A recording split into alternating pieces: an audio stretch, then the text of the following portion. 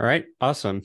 So yeah, Ted already gave a little bit of the intro. So we've been doing this series for the past few weeks on transformers. We've gone through a few weeks now, but you shouldn't have any problem if you have skipped the previous weeks. We do have recordings of the previous ones, so those are up on YouTube if you want to fill in those blanks. But if you have that missing knowledge, it's not going to be the end of the world. So the previous weeks we've talked about intro to transformers. We talked about the models and how you build them, what they look like. We talked a bit about the data and the pre-training. So we've got through this step, and so now we have a fully trained, pre-trained BERT, Roberta, any kind of different transformer model. And so we've shown that whole process now.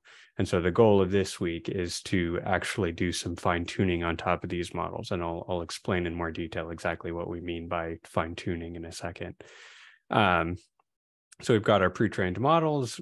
I'll point us at a few different tasks. So there's a bunch of different things that you can do with transformers. And so I'll walk us through a couple of them, how you format the data, how you do the training, what the inputs and outputs look like, and all of that stuff.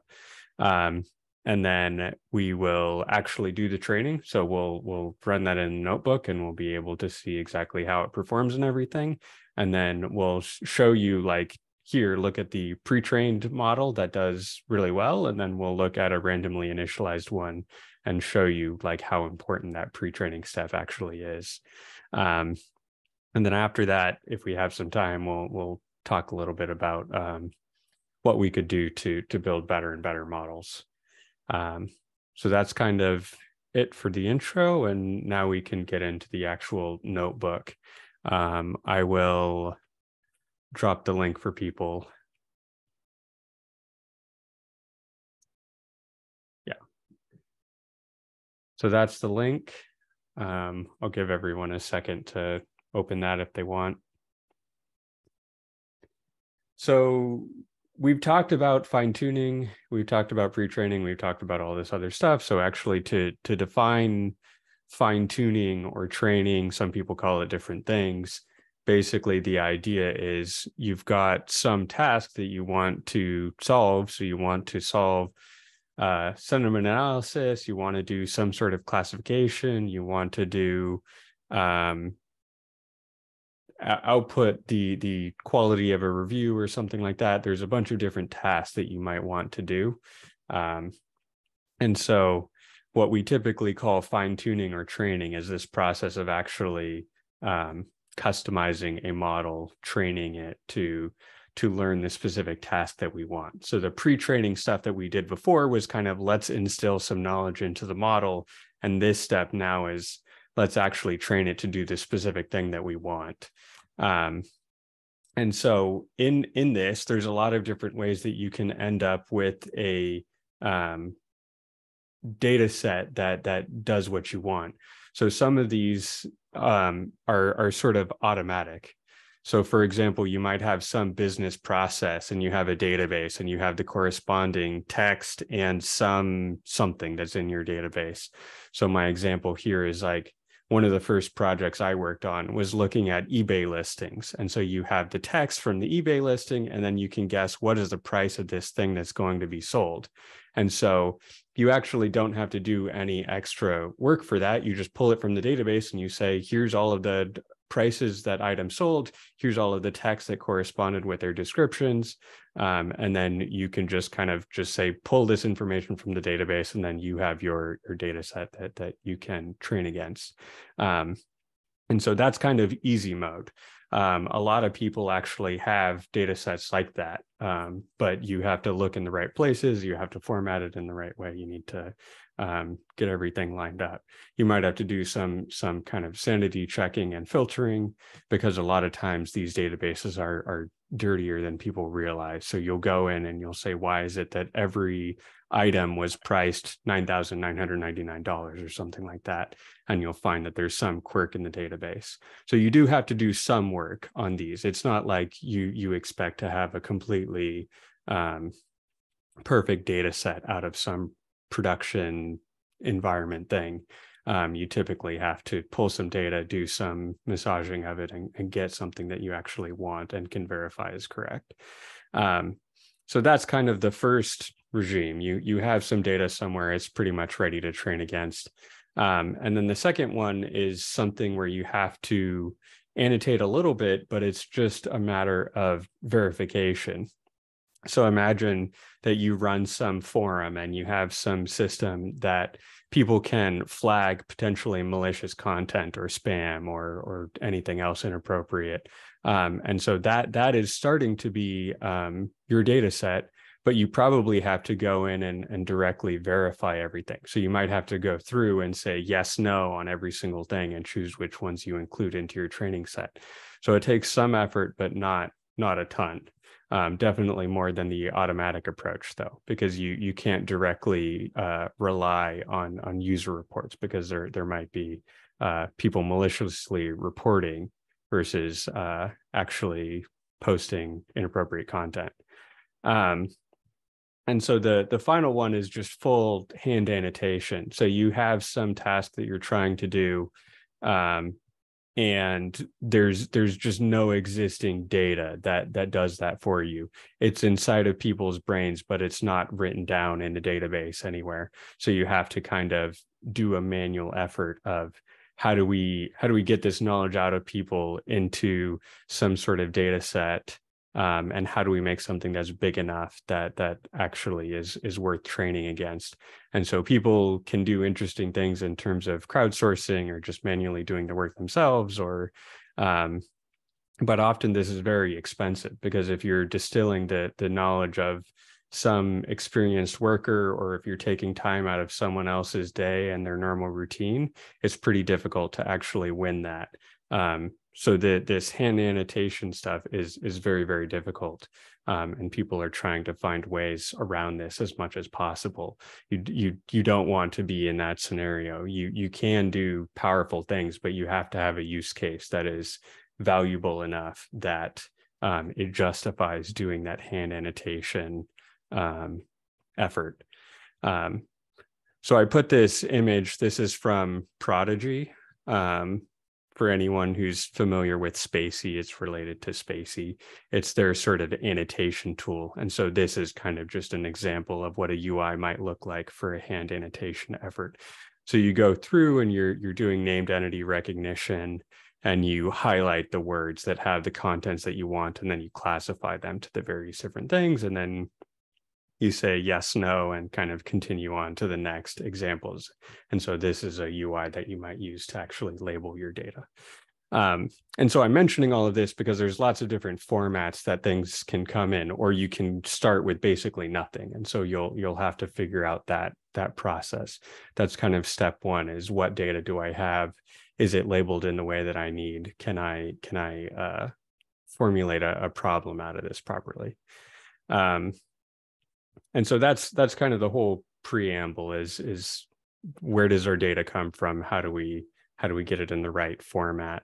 And then from here on out, it'll be code and a few examples. So we start how we do in most of the other ones. Ted, you're raising your hand. Yeah, so I wasn't sure if you're gonna comment on just the potential need for like custom prediction heads. Yeah, we'll look at those. Yeah. Okay, sorry. Yeah. So yeah, we'll start with kind of the same imports that we've done a lot of different places. So we've got our transformers package, data sets, evaluate. These are all coming from HuggingFace, and these bring in the typical things that we've been using. So I already have these installed, but I'll run it anyways. We can load in some data sets, and then we'll also install sentence piece. This is for the tokenization step. And so the first task that I'll be showing here is the sequence classification or regression. So basically the idea is you have some sequence that comes in, and then you output a single value. So you just say, positive, negative, you can do multi-way classification, you can do regression, you can do whatever you want, but kind of the input is your normal text sequence, your output is something, just like one unit. You can do multiple, but for this, we'll just do a single output. And so for this one, we're using the Rotten Tomatoes data set. And this is a set of movie reviews. And so it's basically just positive, negative. So our final output is just two neurons, one for positive, one for negative. That's all it is. And so to start, we load in the Rotten Tomatoes data set, just using the load data set function from HuggingFace data sets. And then we pull in a tokenizer. And for this one, I'll be using the Jupyter v3 base. So this is just a pre-trained one that's already available. And then we initialize our auto tokenizer. I'll make this a little bit bigger.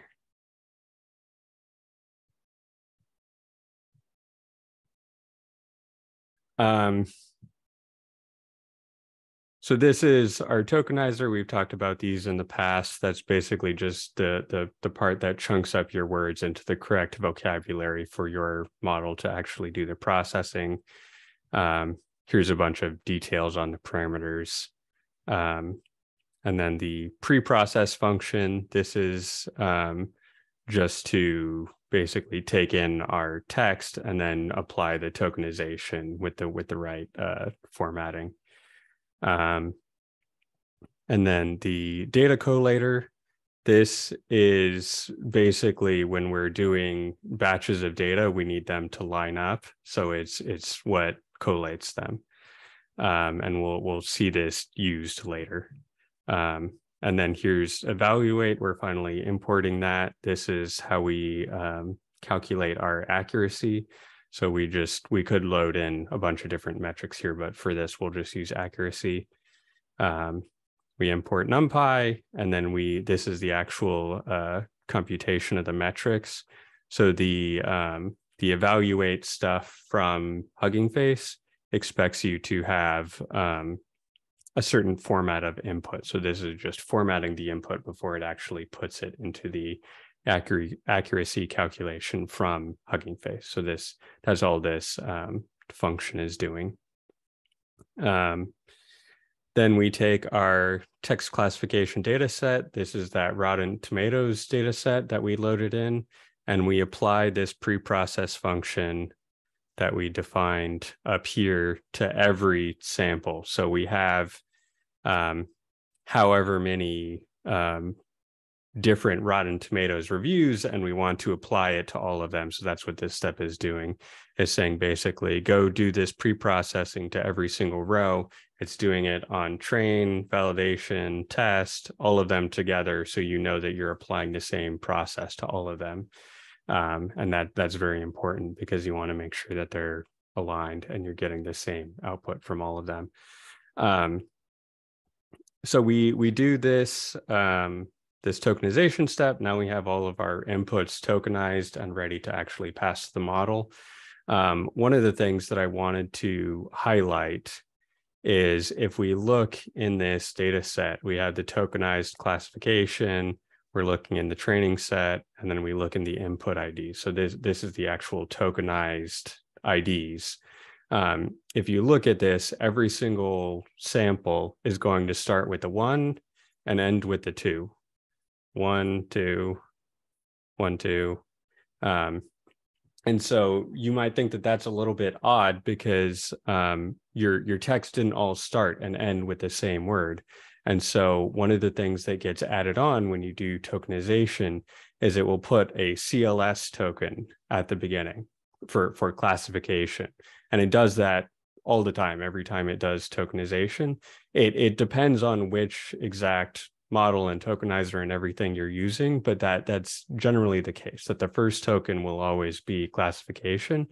And the reason for this is you need some token that kind of aggregates the information from all of the other tokens. because if you use the different ones, then you would end up just having the embedding for that specific word, but not necessarily for the whole sequence.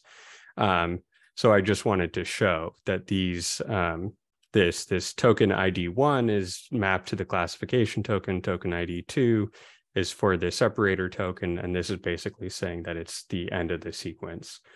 So you'll see that commonly, that the first and last token will always be 1 and 2, or some other ID if you're using a different model. So then we actually load in the model itself. And so this is one of the important things to note, is this auto model thing will load in whatever model you start with, basically. And not all, but most of the transformers have pretty much the same core component. And what you're actually changing is the final layer.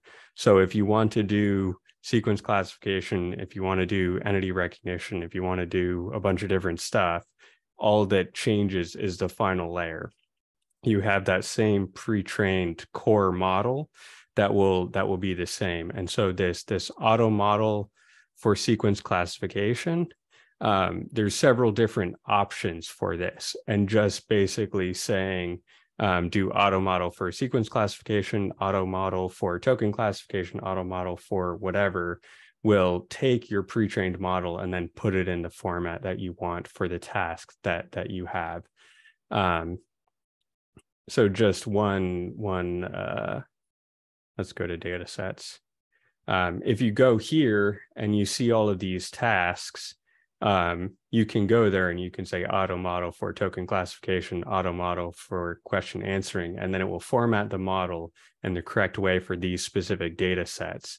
So all of these data sets here would now be compatible with the question answering model. And all you would have to do, if you want one, is to say auto model for question answering here. So that's just something I wanted to note, is you can swap out all kinds of different layers at the end, and then that will guide specifically what you're trying to do with your model. So we tell it the model name that we want. So this is what we did before. So it's Microsoft Jupyter v3. And then we tell it how many labels we want. So we could do multiple different ways, but in this case, we're just doing positive, negative. So it's 2. So it's basically saying, put a layer at the end that has 2 output neurons for our 2 different classes. And you can make this whatever you want. So you could say, I have 500 classes, so make this 500. It's just saying, put a layer at the end that has the correct dimensions. So I have 500 outputs or 2 outputs or whatever else there. So that's all this number of layers is doing. So then we define our model and we can see all of these facts about it. And one of the things that I wanted to mention is just this diagram here. So we have some of the stuff that I was talking about. So the CLS token is at the front, and then you have all of the tokens that actually make up your text. And these all go into the model.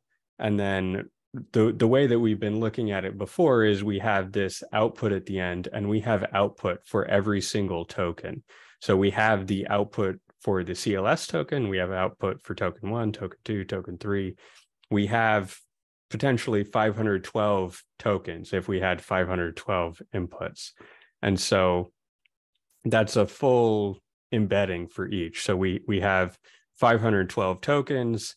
And then if the embedding size is 768, we have 512 by 768 output embeddings. That's the shape of our embeddings. But we have to take that 512 by 768 and we have to crush it down to just 1 or 2 in our case, because we have positive and negative.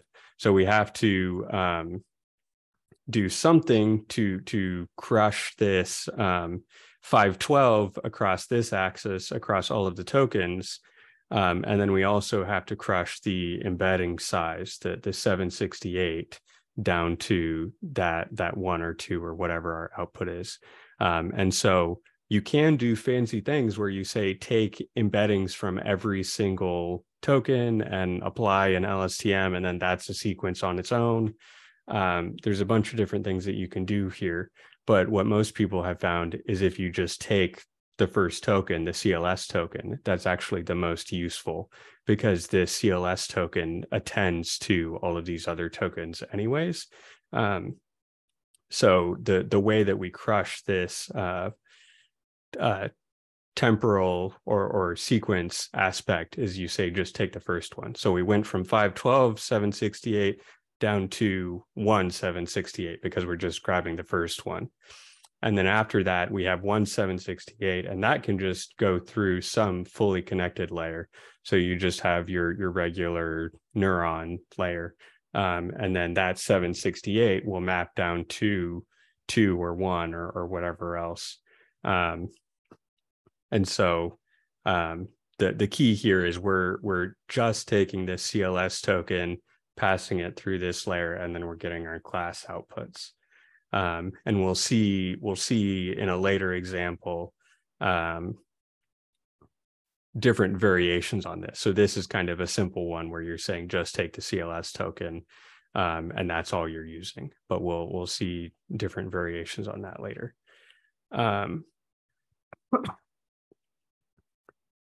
So we've seen this training argument stuff in HuggingFace before.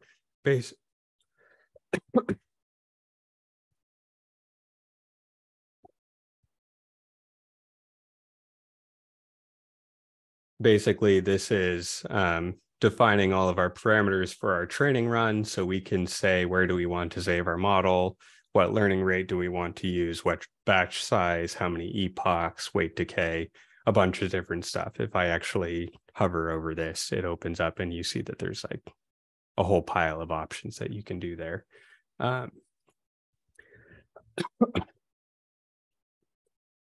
So these training arguments get passed to our trainer, and our trainer is the stuff that actually defines all of this logic of like, how do we actually do the forward and backwards pass and optimization and handle half precision. And we've talked about some of this stuff in the previous weeks, but basically the trainer is what actually does the training. So you tell it how you want to do the training, and then the trainer kind of puts you down hundreds of lines of code of how you actually do that. So we give it our model. That's that Deberta V3 that we defined. We give it our training args, telling it how we want it to train.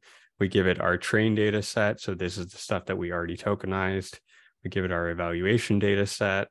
And then we give it the tokenizer, the collator that we defined earlier that makes the batches for us. And then we tell it how we want our metrics to be computed. And so now we can actually, if I've done this correctly, yep.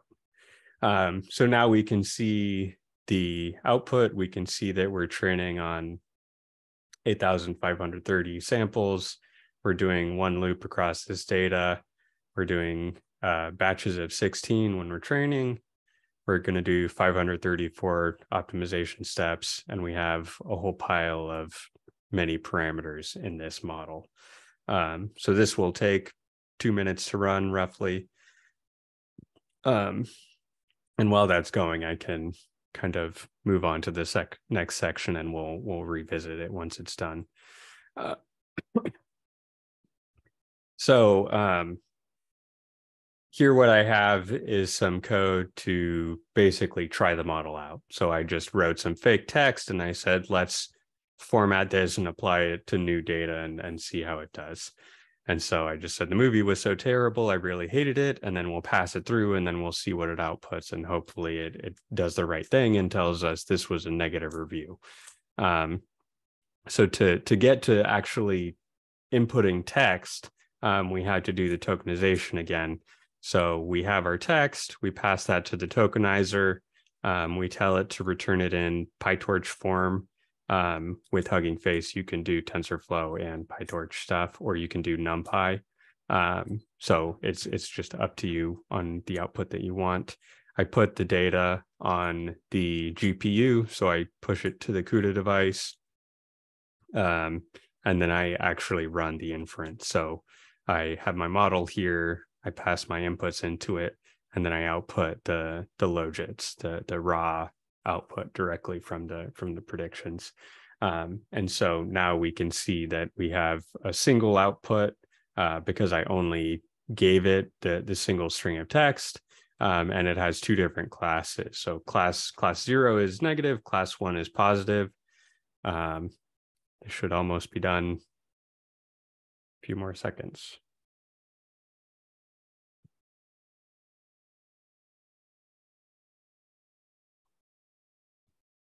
So now it's running evaluation. And so we can see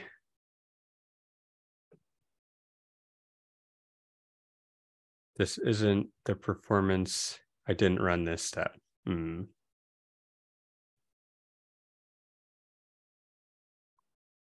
So I'm going to have to kind of rewrite the history here. Imagine that this said 90 something %. So the accuracy and the validation loss and all of that stuff is supposed to be lower. I screwed this up by having run the previous steps before. So if you're running this the first time, I would hope that you get something that is, yeah, so it should be like 90, like Jerry says. So this is just screwed up because I've run the previous steps before, but we can still continue on with this stuff. So we can see that class 0 ends up higher than class 1. So this is supposed to be negative, positive. So this is basically saying, yes, it got corrected. It figured out that this is supposed to be a negative review here. And so the reason that the previous step didn't work is I ran this stuff where what I'm doing is I'm basically just erasing all of the weights. So before we had the pre-trained weights, those were the weights that had been trained against wiki text and book corpus and whatever else to distill a whole bunch of knowledge in it. And so this initialization step is basically going through and saying, just randomly initialize the whole thing. So then it's wiping out all of that knowledge that it gained. And the point of this is to do a side-by-side comparison. So with that now randomly initialized, we can run training again. There's no point in me running training again because I already did that run basically. So we can copy off of Jerry's numbers. So Jerry says that he got 0.90 basically. And so we can see that with the pre-trained model, we get accuracy of 90%. With a randomly initialized model, we only get 76.5. And you can probably get better results from this if you trained more, if you aligned everything correctly, if you tuned some hyperparameters. But in general, that just shows how powerful that pre-training step is, that you get 15% boost in accuracy. And I didn't have to do any extra tuning, really. It converged to a better point. It converged faster. Just overall got a better result. So yeah, we'll skip the second training step because that kind of already got ran. So the next, so with the next step, I wanted to look at token classification. So before we were looking at whole sequence classification, and I'll go back to this diagram. So in this one, in the sequence classification, we only had the single output. So we had an output just for the CLS token.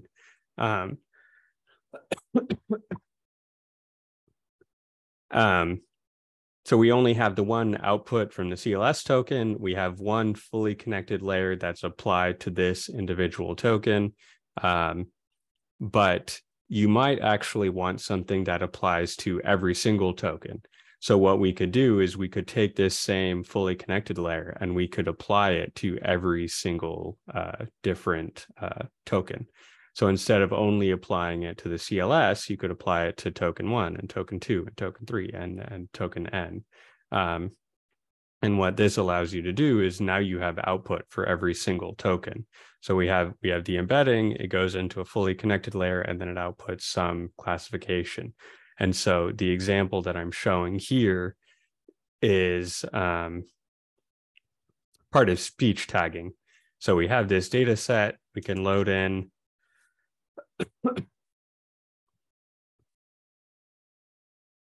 And this data is actually tagged in various different ways, but the one that we'll be looking at is the part of speech tagging. You can also do named entity recognition and chunking, but the parts of speech tagging, it's saying basically this word's a noun, this word's a verb, this word's a preposition, whatever it is. And so we need to apply it to every token individually because we need output for every single token to tell us what the classification is. So this one runs fairly similar, but in this one, we tell it, okay, train against the parts of speech tagging, and then we have this data set that we loaded in, and here are the labels, so I can print off the labels just to show.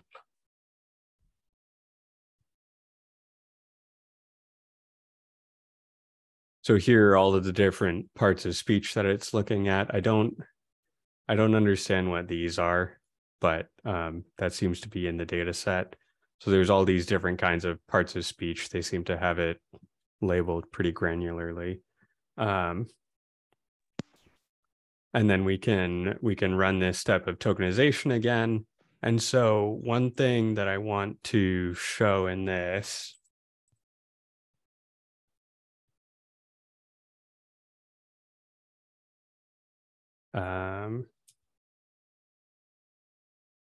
is the format of the input. So the previous one, we had actual strings. So we had just like the whole text was one individual string, and then we had one label that applied to them. In this, when we look at the input is actually already the list of words, because we have to label it by word as well. So we have the lists of words and we have the lists of labels, and those correspond together.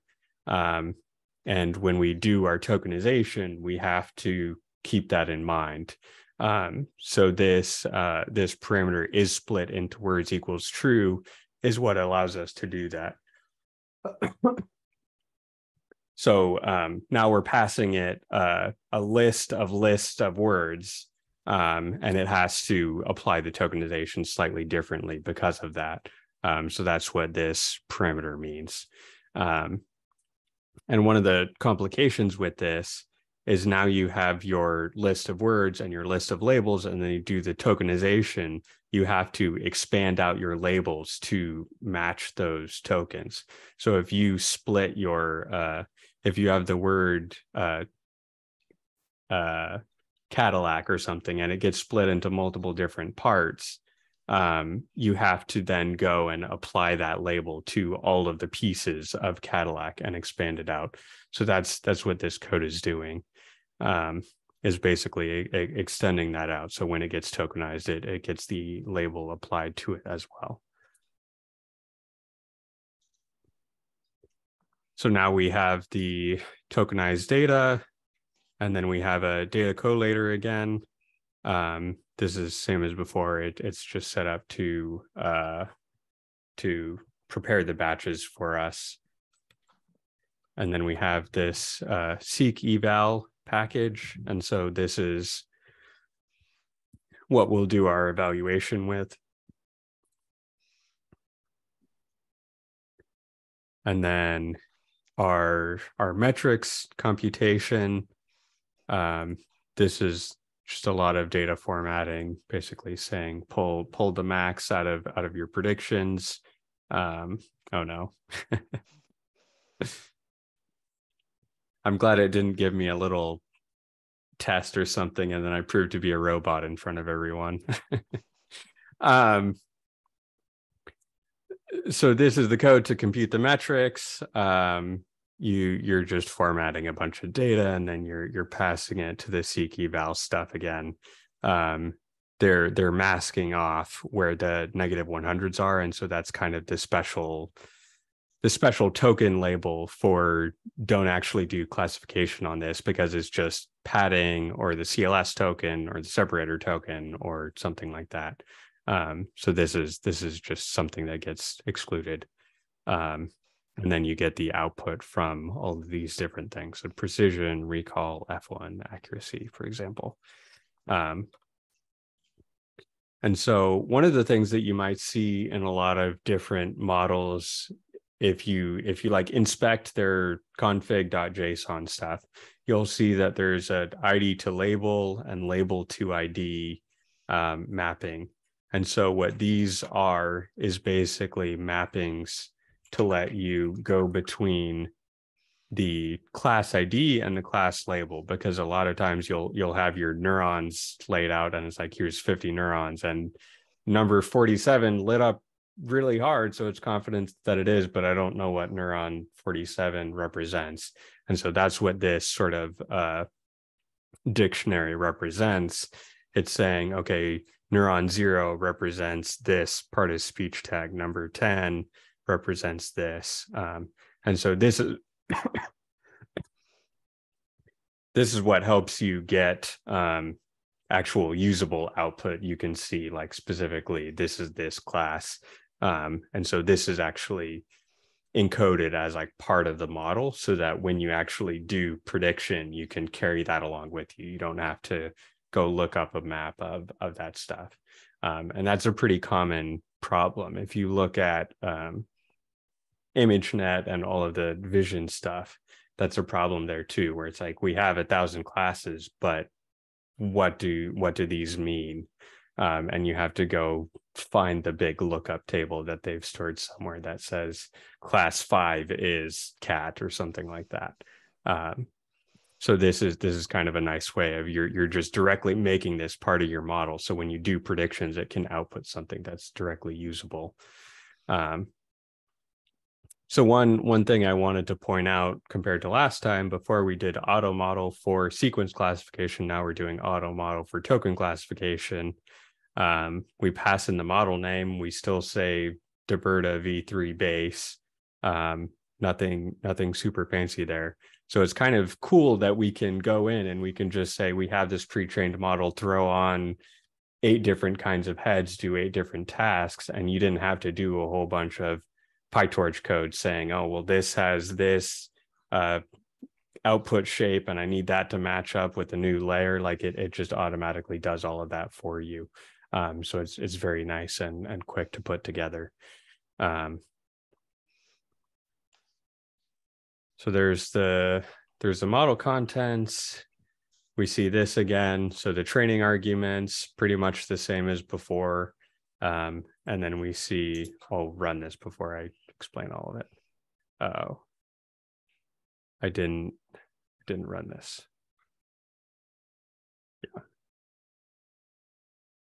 Yeah, okay. So training arguments, again, all of this is the same. I'm pointing it at a different directory so I can end up with a differently named model. So we can see the outputs here. And then the trainer doing all of this stuff again, it's the same thing. It's just saying, give us a training data set, evaluation data set, tokenizer, collator, the metrics function that we defined. And then this will go and do its training. This one doesn't take super long. And then after that finishes training, we can look at some output from this as well. So this is a different format of model. And so I've got some text here, and then we do the same process, basically saying, pass the text to the tokenizer. That's going to tokenize it and give us some inputs that we can directly use. We pass the inputs to the model. The model gives us its logits, its outputs, and we can actually look at the shape of that and see how that differs from the previous one that I was kind of walking through.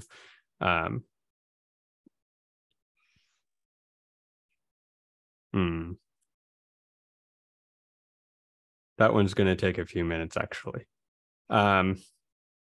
So I already have the output from that. So I guess we can just go off of that. So basically what this is doing is the inputs go into the model, and then the model has its output. And that output is going to be the shape of 1 because we're only giving it a batch of 1. And then it's going to be the number of tokens. So that could be, for this case, I don't know, 10 or 12 or something like that. So it's 1 is the batch size, 12 is the number of tokens that get passed through it, and then the last thing is the number of different classes. So it ends up being down here 1 by 13 by 47. So we have output for every 13, all 13 tokens have output, and it's all 47 different classes for each token. So we can see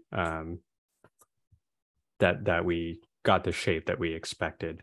From here, where'd it go? We took those 13 tokens. We have 13 tokens that go in, and then we output the 47 different classes for this one, for that one, for this one, for that one, for example. And so that's how that whole process works.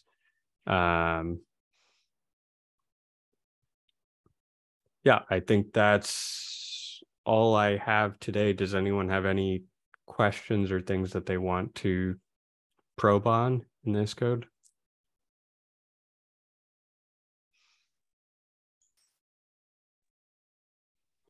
Is that still running? Yeah, it is. Do you know if there are any other tokens for that first token, that token 1? Other special tokens like CLS? Is there anything like for generation or for regression or for some of the other problems or embedding that you might use? That would be specific to the model. The CLS one is very common. It seems like all of them use that. In terms of other special tokens, I'm not aware of any other ones that you might put there. A lot of people do stuff with prompting stuff like that, but in terms of like already pre-trained in, I don't think so necessarily. A lot of what some people are doing is passing prompting tokens for all of the different tasks. So they might actually use the same output, but they use different input tokens if they're doing a decoder model. But it just depends on their setup. I think there are supposed to be some unknown tokens and blank tokens that you can use to represent things that aren't already in your text embedding. So essentially, there's a way that you can have this unknown token represent all the unknown tokens that it doesn't see there. And then there's supposed to be some blanks where if you want to also fine tune the embeddings themselves while training, you can use those. Another thing with the discussion of using this CLS token that was kind of being brought up in the chat. So the CLS token, it's kind of more useful if you're fine-tuning the task. One thing that people have kind of noticed is if you're taking like a BERT-based model without fine-tuning it, that CLS token, I believe it was trained on the next sentence prediction task. So what it's doing is it's essentially getting a representation of all the tokens and then sort of slowly tuning them towards next sentence prediction.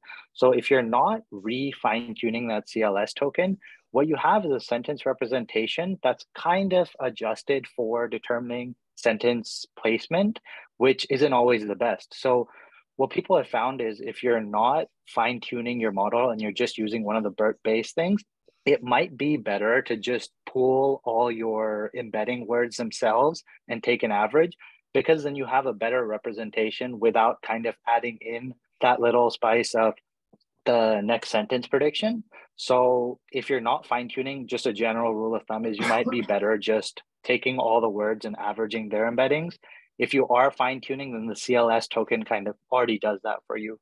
There's like more research that's also done based on if you should like still do that average pooling of all your tokens and fine tune that instead of CLS, or if you should just start with CLS because technically it has some noise, but none of it seemed too concrete. There hasn't been any significant gains going one route or the other.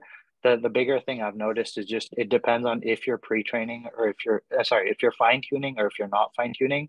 And yeah, basically, if you're not fine-tuning, you might want to just average pool all the words. If you are fine-tuning, CLS is fine to work with. Yeah, I related to that, I pulled up the BERT paper, and in the original BERT paper, they talked about that a bit. So when that model was first coming out, a lot of people were looking at it and they were saying, okay, we have BERT is this tower that outputs embeddings. What do we do with those embeddings? Do we pass it to an LSTM? Do we do something else to it? And so this is them basically trying various different things. So what happens if we just directly take the embeddings and the rest of the model is frozen? So the model is frozen, it gives us our embeddings, and then we train directly on those embeddings. Here's what happens if you allow it to train all the way through the depth of the second to last hidden layer. There's various different ways that you can do this. And so they found that there's different ways that you can kind of use the embeddings and all of the different hidden layers, and the fact that they're the same dimension every input and output. So there's very interesting things that you can do there. Most people have ended up just doing the CLS token because it ends up getting very good performance, and it's much simpler than these, which can be very heavyweight in terms of like if you're doing training on top of it.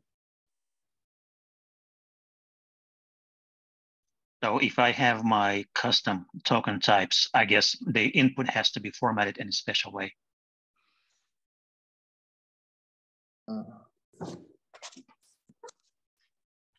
I don't know that there are any, you can't create any custom tokens because the tokenizer is defined by the pre-trained model. If you're using a pre-trained model, it sounds like from what Ryan's saying, they pre-train the model in a bunch of classification problems, a bunch of different classification problems.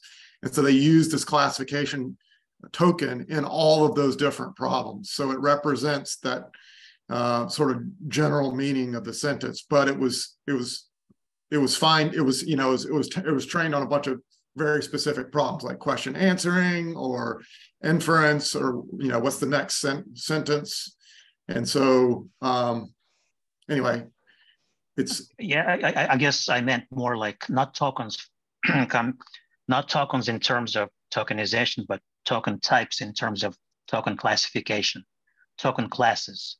If I have custom token classes, then for me to fine-tune this model, I would need to make my input like in a special format, I guess.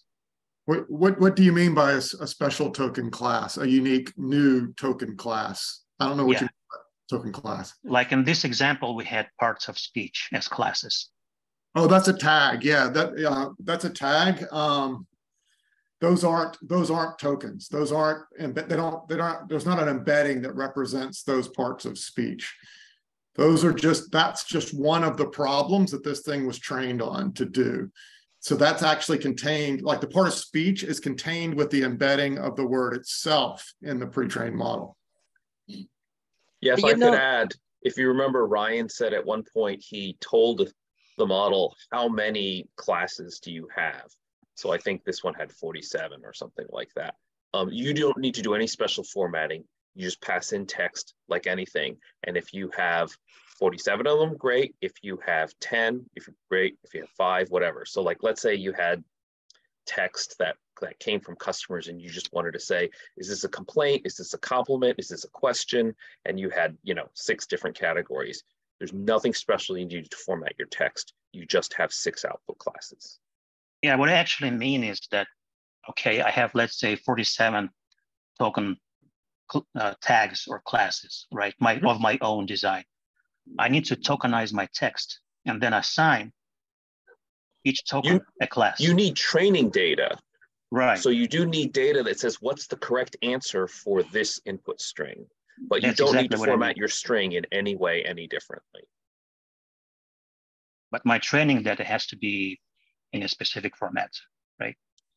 Your, so to speak, your X and your Y, right? Your X's are all going to be identical no matter what your task, but you're correct.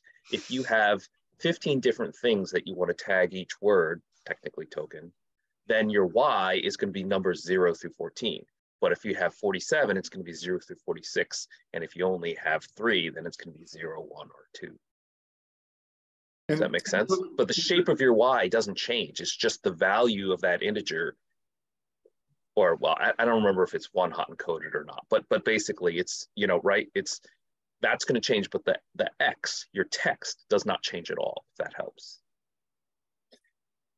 And that's a really unique, that's a different kind of problem than aggregating the meaning of an entire sentence into one set of categories, as opposed to generating a sequence of categories or tags that go with or correspond to each word.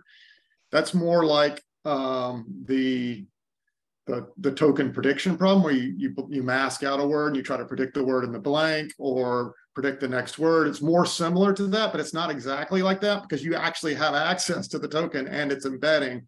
And so you're just trying to predict the classification of each token based on that embedding of that particular word in that context. So it's not even set up the same way as a classification problem is. It's a different kind of problem. I just want to add to this that Spacey has a very good explanations what is a tags, because they have models which tags each token in the sentence. And so you run the model and you can check what tags you got for each token. So it's pretty much like each token has some attributes which you can get out. You can ask if it is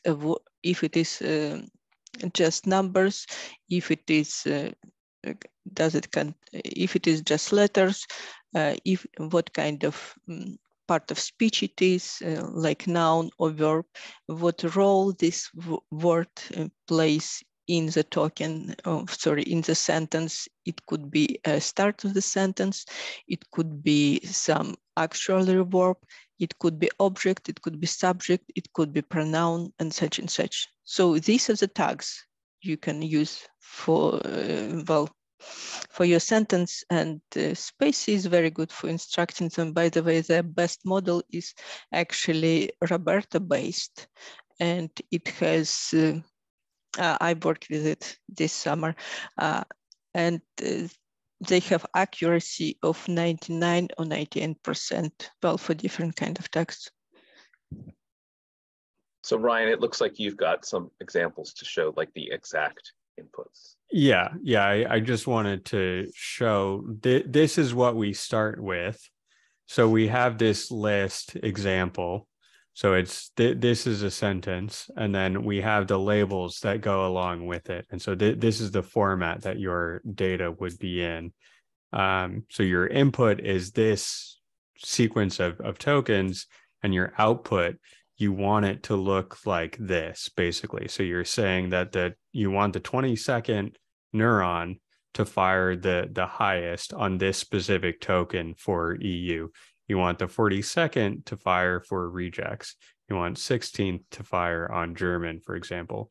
And these map to, so the 22 maps to this one.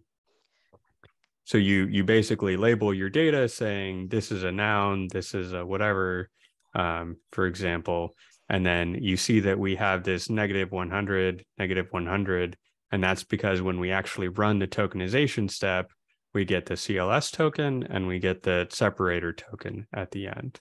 So the formatting of the data that you actually need to kind of train against something like this is you need your list of text and you need your list of labels, and your labels will look something like this, but probably in a more human readable form where you're just saying noun, verb, adjective, whatever, as you go along. So I think that makes it a little bit more clear seeing directly the input and output. Yeah, perfect. That's the example I was looking for. Thank you. Yeah.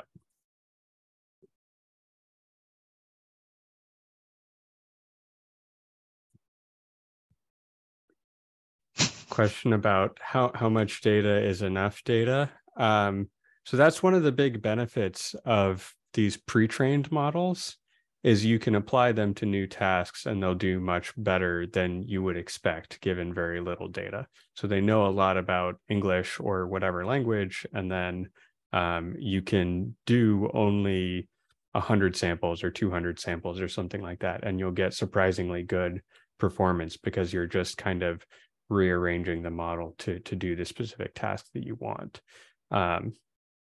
So it really depends. How much data is enough data depends on your difficulty of task,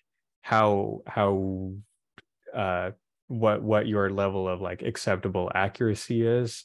So for example, some people might need 99 point something % accuracy, and if you can't get that with 100 labels, you might have to go to 1,000 or 10,000 or 1,000,000 or whatever. So it just depends on the task and your expectation of it.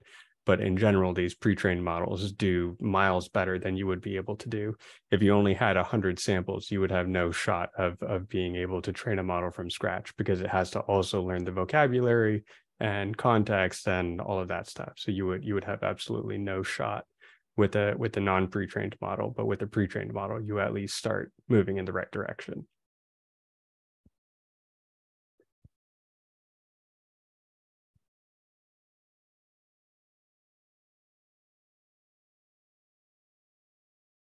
Any other questions?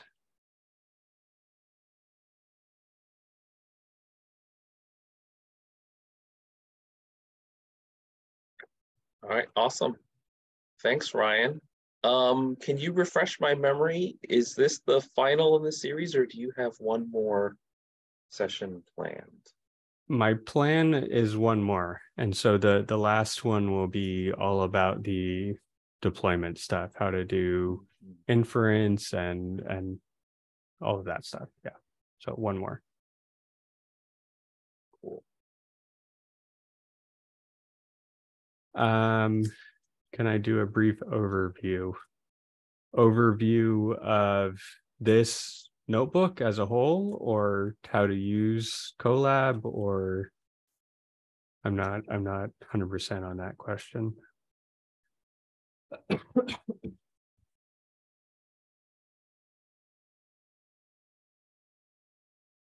All right, so can we get a TLDR on what we covered today? Yeah, so the big high level is you have a pre-trained model that's learned about your language, and then you fine-tune it on specific tasks. So you might want to train it to do some classification or regression, and you might want to do that at a couple different granularities. This notebook is showing you how to load in some data and then train the model to do those specific things. So if you want to do classification or parts of speech tagging or named entity recognition, that's what this notebook is showing.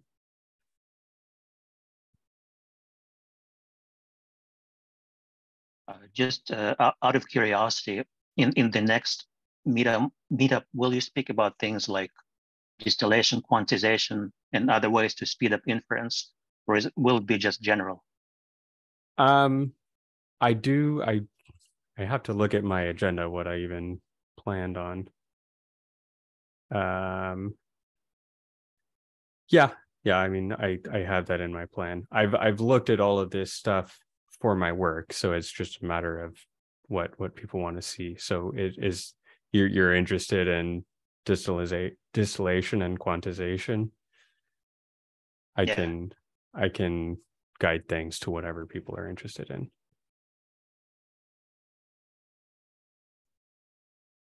Thank you. Yeah, of course. Hey, There's Ryan, a question. Yeah, go ahead. I had a quick question. More generalist, sequence to sequence is the type of thing in NLP. is there an example where the sequence to sequence can be used in a very complicated classification case? I mean, sequence to sequence is kind of, I've been having a lot of conversation about these at work. They're kind of interesting in Magic because they can kind of just do anything if you've trained them on the right thing. They're kind of a blank slate where it's like a sequence to sequence model could do token classification, it could do sequence classification, it could do anything you want, and it could have unlimited classes, and it could do it has all of these upsides.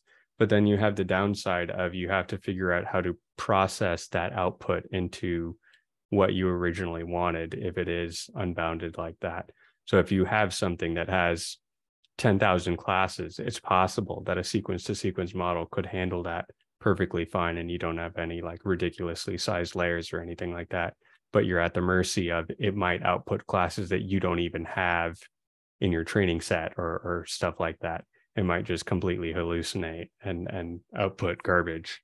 So sequence to sequence is very cool and very general purpose, but it has the downside of it can also go wrong in really weird ways that you don't expect. Okay. Are there any use cases on HuggingFace with sequence to sequence models specifically for, are there, means I haven't actually looked at HuggingFace recently. Yeah, I was actually, if I had more time, I was going to show a summarization or translation thing like Hobbs is mentioning. So in these, you have input sequence and then you have output summarized text. So it's basically saying like, okay, give me a full article and then just convert that into the headline or to the summary or to something else like that. And these doing an example around these is not really a significant more amount of work in this case. So you could take one of these data sets and you could take one of the models. I don't know if I have any of those tabs open, but you could basically just say, okay, take the input text, and I don't know what the target column is in this. Yeah, actually, what Hobbs mentioned, translation is a very classic case, very obvious case for sequence to sequence.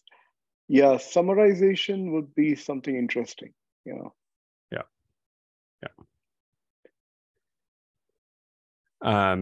So yeah, that was something that was kind of on my agenda. I didn't prioritize it because I think that's less common.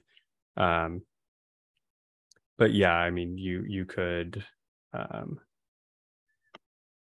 Okay, another question is multi-level text classification. Are there any models for that in HuggingFace?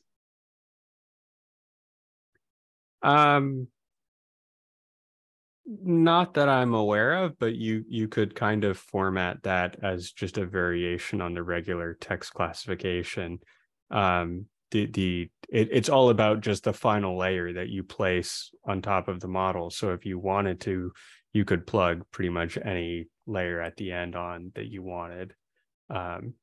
So it depends on how you expect that to be formatted, but you could integrate that with HuggingFace. You could even do it just as text classification and just say, give all of the classes flattened out, or you could do something actually properly hierarchical.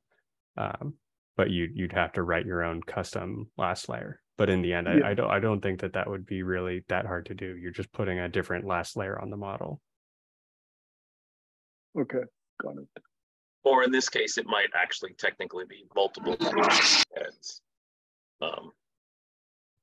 Yeah. But yeah, that auto thing is really nice. But in this case, you might actually need to manually define in PyTorch.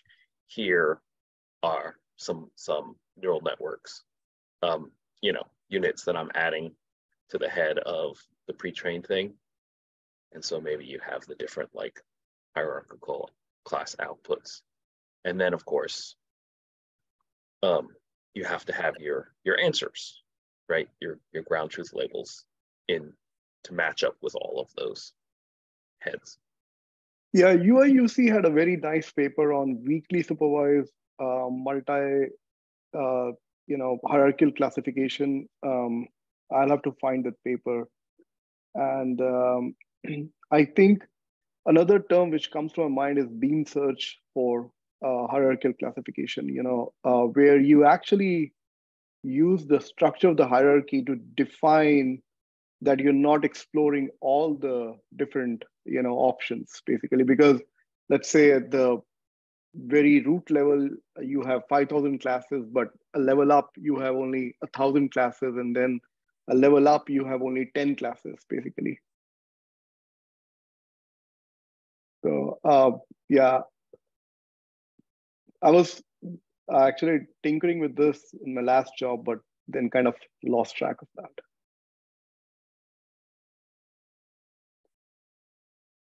There was a question about fine-tuning versus transfer learning.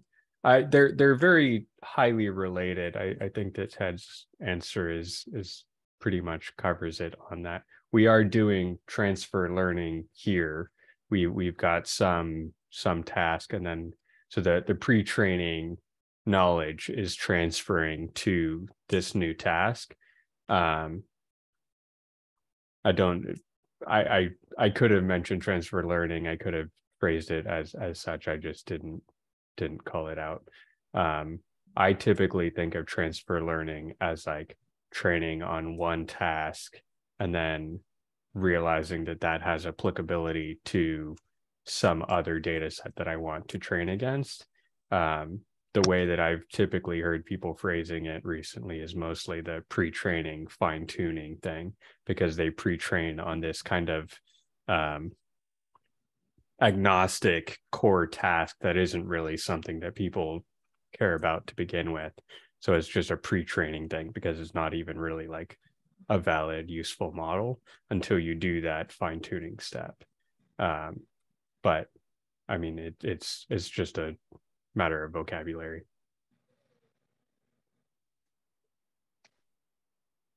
Okay, I have a few questions. Yes, I'm kind of a beginner.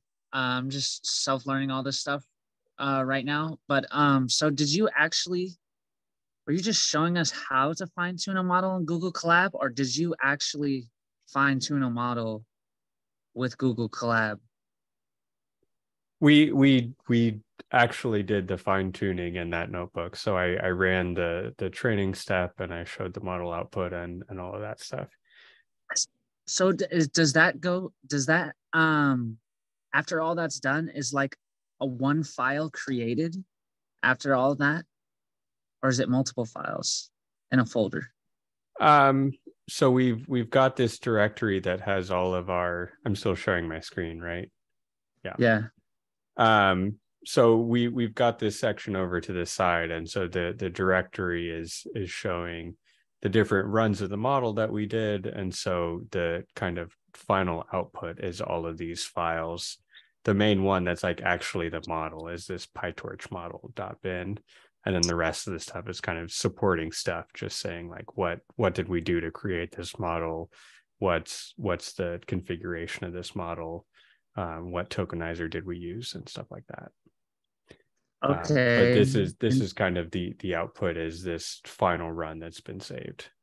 So the model's been updated. Okay. Is there like a special program to run that model, or is that going to be talked about like in a later session? You pretty much just need Python and PyTorch to run the model, but I'll talk about other technologies next week of like how do you run it faster and more efficiently and stuff like that. But in general, deployment? You just need Python and PyTorch. Yeah. So if I could jump in, at the bottom, Ryan could have added a cell and he could just say, I now have this 1,000 new pieces of text, and he could have run through all of them. The first model, if you recall, it took about 2 minutes for him to fine tune it, which is pretty amazing, right? Like he went through all the Rotten Tomatoes, reviews that were labeled as positive or negative. And in 2 minutes, he trained it on that. And it got, Jerry said, just over 90% accuracy on the test data that the model had never seen before. So in 2 minutes, Ryan got something that was 90% accurate. The second one took a little longer. It took 5 minutes to train. So we never actually saw it, but it did take 5 minutes to train. So yeah, he could have just added a cell at the bottom and said, here's 1,000 texts, give me your predictions, and it would have just spat them out in a few seconds. Do we know what computers or how many computers are, so this is run in the cloud using Google Colab. So we're not using our own hardware, we're using Google's hardware to run to train these models. Do we know how many GPUs or CPUs are being utilized while fine-tuning the model? Or yeah, it's the Google Colab specs are posted. I don't know if I can get it to print that out, but my understanding is it's just a single T4 NVIDIA GPU, and then it's like 8 cores CPU and 16 gigs of RAM or something like that. It's not a whole lot. Brian, can you just do like a bang NVIDIA SMI? Yeah. See the. Is there a way we can pay for like more like computational power in order to fine tune or train a model? You want to pay money, baby? People are happy to take your money. Yeah, you can buy as much money as you got money to buy. Just have to Google it pretty much. Usually right? People ask, can I get more compute without paying money? But if you're willing to pay money, then yes. Right. You can even do that within Colab if you want to sign up there. Oh, right. Ryan's showing it there. Yeah. Yeah. The pro level. I did pay for this at some point, but I haven't used it in a while.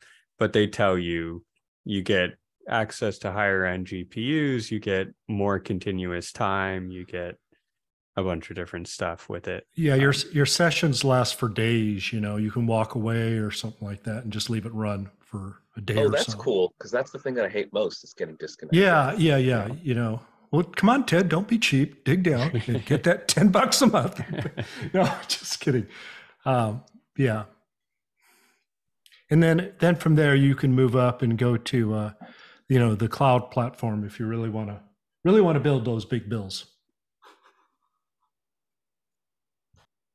How is this any different from Jupyter Notebook, Google Colab? It is Jupyter Notebook run on a Google Cloud. Yeah. That's pretty much it. It's a summary. Yeah. So I do some of my stuff local, and I do some of my stuff like in Colab. Yeah. So the difference is, of course, that you can go from, doing it on your tablet to your PC to your, notebook, blah, blah, blah, blah, wherever you are, right? All your files are there and everything. So that's the good thing about it. The bad thing about it is if you've got a lot of hardware at work, you can't access that. Yeah. Okay.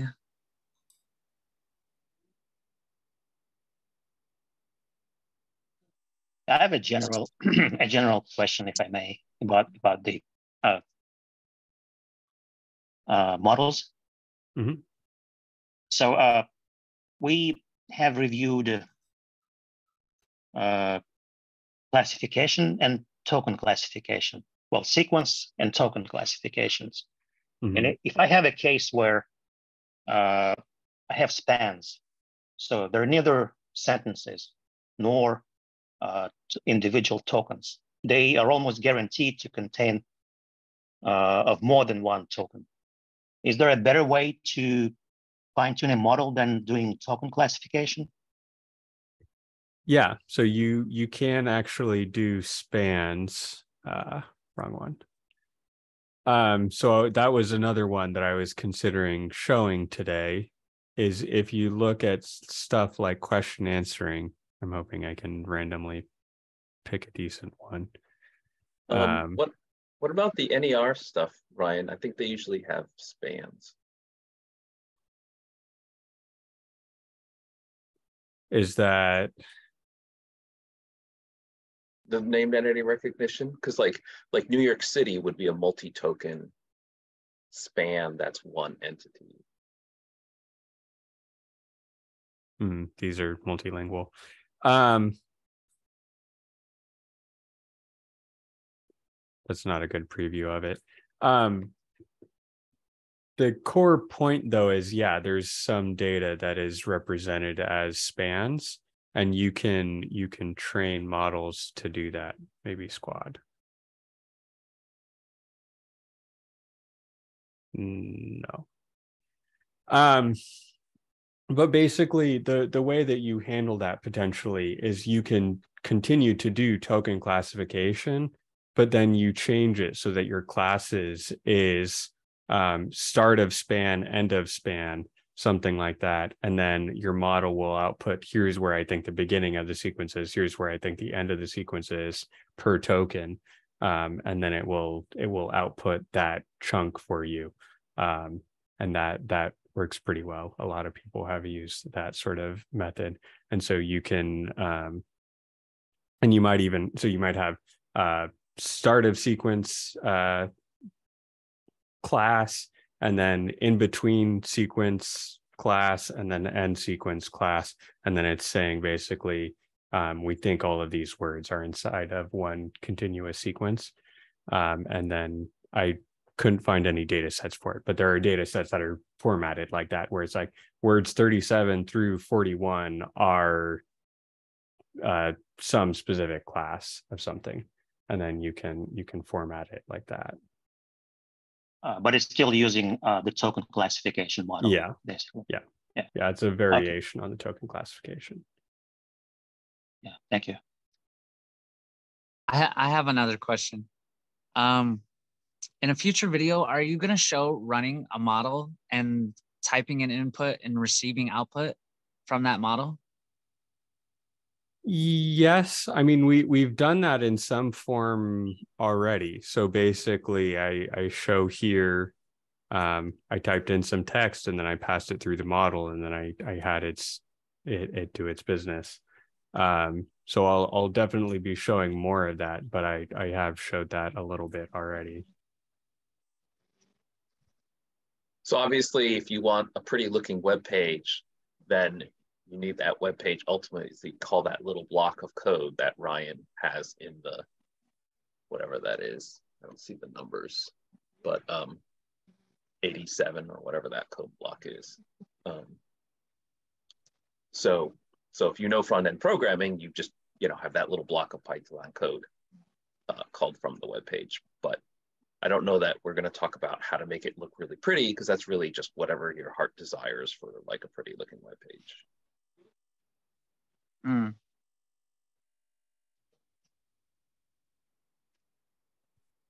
For instance, this model that you have right now, how can you run this on like a desktop computer locally? Yeah. This is not an extremely big model. Okay. And it would run fine, right? Yeah. Wouldn't be slow? No, it should be reasonable. And again, the training time is one thing, but then there's when you actually want to do inference, when you want to make a prediction, right? It's going to be, sub-second. It's not going to be like super duper crazy fast. I don't think it's going to finish in like single-digit milliseconds necessarily. Yeah. So like if you're talking about like creating your own startup company, then you're going to need some engineers that like know some stuff, right? But if you're just saying like, hey, I want to create a toy app on my phone, it's not like people are going to be like spinning their wheels, like playing the Jeopardy song, waiting 20 seconds for the answer to pop out. It's just, it's sub-second. Yeah.